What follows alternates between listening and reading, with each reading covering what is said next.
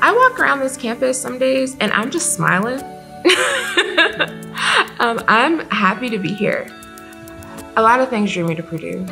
The department was really collegial and kind, but everyone was really, really dedicated to their work.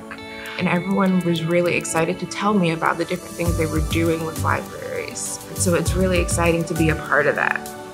I work with health sciences, and so there are a lot of different things that are happening with health sciences and information literacy. There are a lot of myths within the African American community with regards to women's health. And a lot of those barriers can be broken down through health literacy.